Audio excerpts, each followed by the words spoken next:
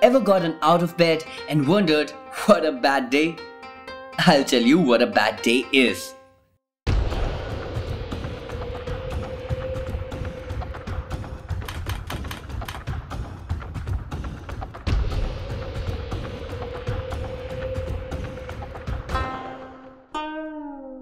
On August 6, 1945, Tsutomu Yamaguchi, a 29-year-old naval engineer, and two of his colleagues were preparing to leave the city of Hiroshima after a 3-month-long business trip sponsored by their employer Mitsubishi Heavy Industries.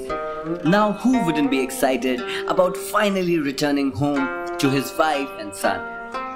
But on his way to the train station, he realized that he had forgotten his ID and returned to his workplace to get it. So far so good, right? Let's continue. Around 8:15 that morning, he was walking towards Mitsubishi's shipyard docks when he heard the drone of an aircraft above in the sky. Then saw a bright flash of light.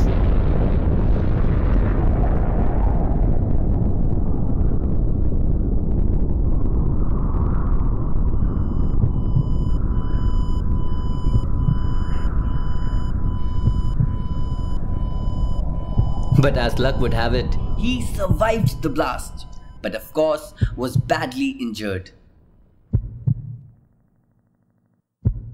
When the noise and the blast had subsided, surrounded by falling ash, he saw a huge mushroom cloud of fire rising up high into the sky.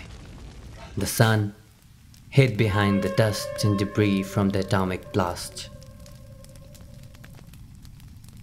In the middle of all this death and destruction, he thought to himself, if he stays there, he will die. Yamaguchi wandered in dismay in the destroyed ruins of the once Mitsubishi shipyard dock, where he found both of his colleagues alive. They spent the night in an air raid shelter. Upon hearing that the trains were still working, they had a sigh of relief and made their way towards the station. But the journey was not going to be a pleasant one. They encountered swarms of melted corpses, collapsed buildings, and flamed ruins of what once was the city of Hiroshima. Bridges had collapsed, and at one point they were forced to swim through the wood blocks of floating dead bodies.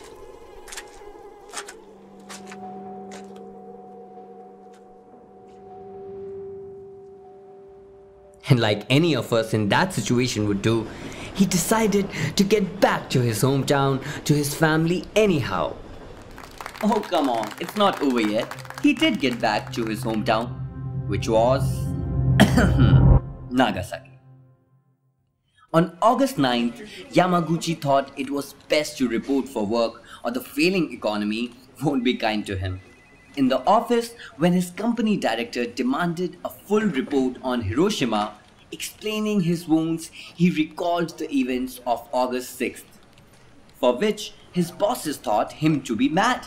They said, how can a single bomb destroy an entire city, and laughed at him.